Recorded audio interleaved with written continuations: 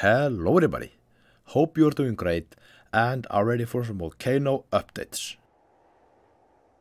The recent measurements show that land rise in Askja has slowed down. The geologists are now speculating what could happen next. As we've seen recently, the earthquake activity south of Mount Keilir is slowly declining, but still there of course, and definitely more than we could call usual. A few hours before I started making this video, a 3.6 magnitude earthquake struck, which is one of the largest in the current series.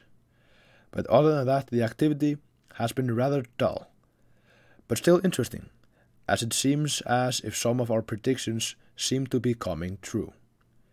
Let's check it out in the data and detail section.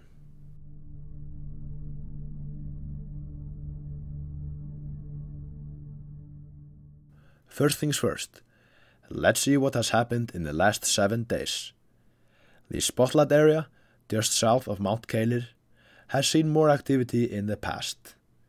It's been rather quiet here since the last upload, but if we zoom out, we see there are at least 2 more areas with a rather high concentration of earthquakes, one being directly under the Blue Lagoon.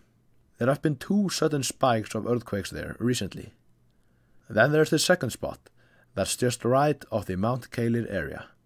In a recent video, I talked about the activity entering a new chapter. Definitely check it out. And it seems as if it could be in the changing phase now. As we can see, the recent activity is concentrated in the 2 grey areas on this map, which is where a lot of tension is being released due to the magma dike under the Mount Keilir area. We talked about the return of larger earthquakes in that video, and sure enough, we had one, but will there be more? I'll talk about that in the speculations and prediction section. But first, let's take a look at the last 48 hours, or the last 2 days.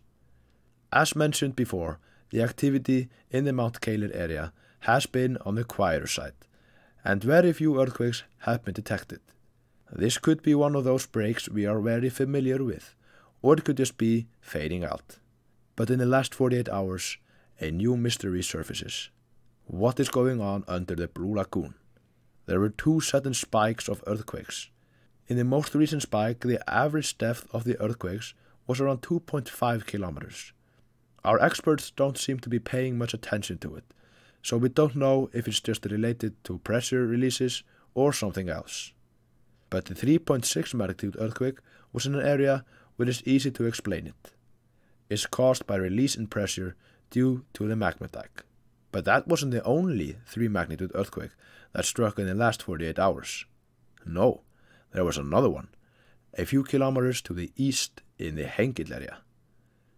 The Keilir system is ready to go, but this earthquake is most definitely not related to any magma activity.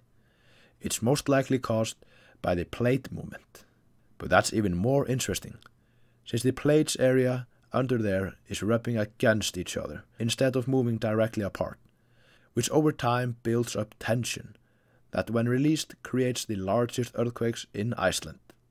So if we are seeing signs of large earthquakes in this area, we might have to be ready for a 6+ magnitude earthquake sometime soon. Some of you might remember, but back in February and March, an earthquake over 6 in magnitude was always considered a possibility, simply because it's time for one to hit, based on history. About Askja. Well, as said earlier, the land rise has slowed down. It's now risen 6 centimeters in total since August. And what the scientists and geologists say is that this activity could die down, or something else could happen. We don't really know. But it's completely normal if it dies down. This system is not in a hurry, and could be gearing up for another big eruption like in 1874. But it needs more time to build up that amount of power, and it's only been 60 years since the last eruption.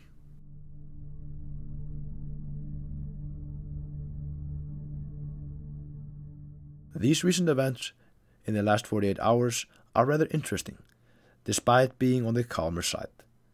We've had 2 earthquakes over 3 in magnitude, and both in interesting areas. But what about the idea of the activity entering a new chapter?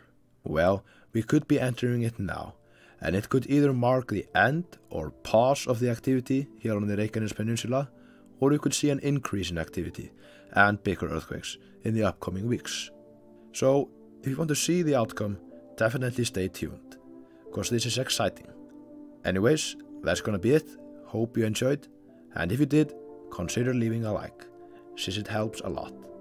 Other than that, I just want to thank you for tuning in, hope to see you in the next video, and thanks for watching.